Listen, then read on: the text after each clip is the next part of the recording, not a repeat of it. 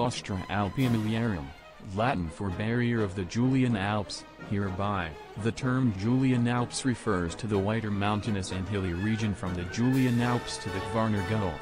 Was a defense system within the Roman Empire between Italia and Pannonia that protected Italy from possible invasions from the east. It secured the Postojna Gate, the land link between the eastern and western part of the empire, and thus the claustra represented an inner border defense of the empire. Unlike a linear rampart, the claustra consisted of a series of interconnected fortifications with its center at Castra ad Fluvium Frigidum, in the area of today's town of Idrija, the Vipava Valley. Other important fortresses were ad Piram on today's Hrustica Plateau and Tarsatoka, now a part of the city of Rijeka. They had been governed from the town of Aquileia. In the year 6 AD the Great Illyrian Revolt took place threatening the Roman heartland. Subsequently, in order to protect Italy, a series of walls and fortifications were gradually erected around the area of the strategic Postojna Gate. Most of the construction was done after 284 under Diocletian and Constantine I. Although this development was done subsequent to a major invasion of northern Italy by the Alemanni in 271, Whitaker indicates that inner fortification lines were primarily aimed to secure the internal stability of the empire rather than keeping barbarians out. 2. The fortification system included Forum Iulii, in the area of today's Cividale del Friuli, Tarsatoka, in the area of today's Rijeka, and followed the valley of the Idrija River. It stretched over the Postojna Gate to the hills south of Emona, in the area of today's Ljubljana. In-depth fortifications along the Roman road via Gemina started at the fortress of Castra ad Fluvio Frigido, the remains of which are today still visible in Idrija, which was the center of the system, and ended at Nauportus, in the area of today's Vernica. The hill fortress of Ad Piram was typically manned with 500 soldiers but could keep up to 100,000 soldiers. Ad Piram's walls were unearthed by Austrian and Italian archaeologists and shown to be at a height of 8 meters and a thickness of 2 meters. The wall towers were 10 meters high.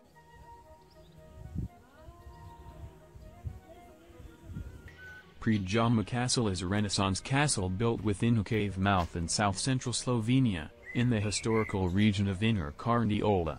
It is located in the village of Predjama, approximately 11 kilometers from the town of Postojna and 9 kilometers from Postojna Cave. The castle was first mentioned in 1274 with the German name Lug, when the Patriarch of Aquileia built the castle in Gothic style. The castle was built under a natural rocky arch high in the stone wall to make access to it difficult. It was later acquired and expanded by the Lug noble family, also known as the Knights of Adelsberg. The castle became known as the seat of the Knight Erasmus of Lueg, or Lug, Luger, lord of the castle in the 15th century and a renowned robber baron. He was the son of the imperial governor of Trieste, Nikolai Luger. Sneznik Castle. The date of the castle's construction is unclear. Its existence is first implied in 1269, by way of mention of its owner Meinhard von Schönberg. The castle itself was first mentioned in 1461, as the manor of Schneeberg. At the time it was a possession of the Patriarchate of Aquileia, with the Schönbergs as their ministerials. The family fractured the estate through multiple heirs. By the late 14th century the castle had several co-owners. In 1393, a quarter share of it and several neighboring farms was purchased by William II von Lamberg, a relative of the Schönbergs. His descendants increased their share through the 15th century until they owned the entire estate, giving the castle its more or less current Renaissance appearance as well.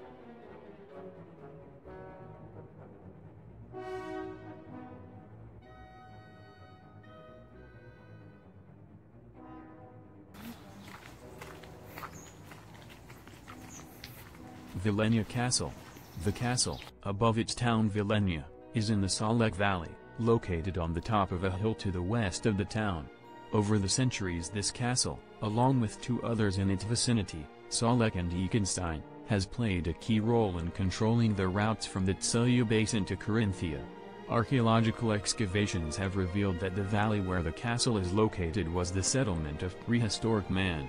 Since medieval times, Velenje Castle in the Salek Valley was also known as the Valley of Castles for the over 20 castles built in this valley. Approach to the castle is from a foot track from the bus station in the town, and also by road from the old town. The castle was a strategically important fortress first mentioned in 1270, from it various owners controlled the routes from the Tselya basin to Carinthia. From the 14th century, the castle's ownership has gone through several noblemen. The castle seen in the present shape was fully refurbished in the early 16th century by the Wagen von Wagensberg family and also in subsequent centuries. Following the complete renovation, the castle became their Renaissance residence. In the 19th century, Karl and Bianca Adamovich owned the castle. It was the summer residence of Count Karanini Krumberg until 1943 when he was evicted by the Germans. Subsequent to World War II, it became a government property. The castle was again renovated after 1957 and it now also houses a museum.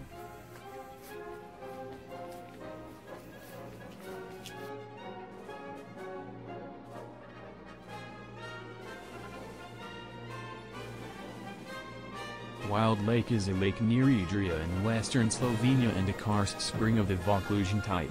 The lake is the source of the Jezna River, a tributary of the Idrija and, at 55 meters, 180 feet, long, the shortest river in Slovenia. Water flows from under the ground and through a steeply inclined tunnel, explored to a depth of 160 meters, 520 feet. The discharge occasionally surpasses 60 cubic meters per second, 2,100 cubic feet per second. However, when the water level is low, there is no outflow from the lake. In 1967, the lake was protected as a natural monument. In 1972, it was arranged to be the first Slovenian natural museum.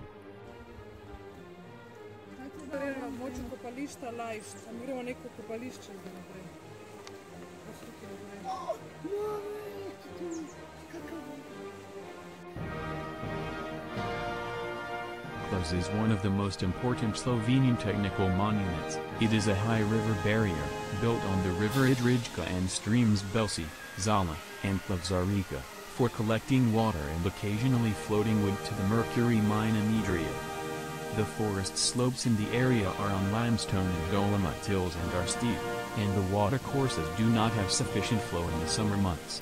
Therefore, for the flooding of wood, which was needed in huge quantities by the Idrija mine, they began to build cliffs, high water barriers, also called Slovenian pyramids.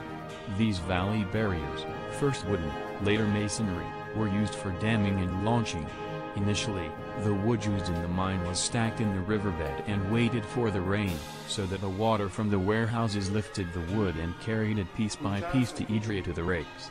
Special barriers made of 412 meters long stakes, where the wood stopped.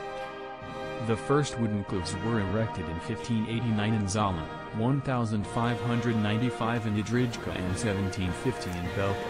High waters often knocked them down, so in the 18th century they were replaced by masonry ones. The first masonry cliffs was planned by the local Josef Mrak. They were built in the Idrija Gorge, today known as Idrijsk Cliffs, at an altitude of 707 meters above sea level. The walls of the 41.4 meters wide cliffs were 18 meters thick at the base and 10.8 meters at the top.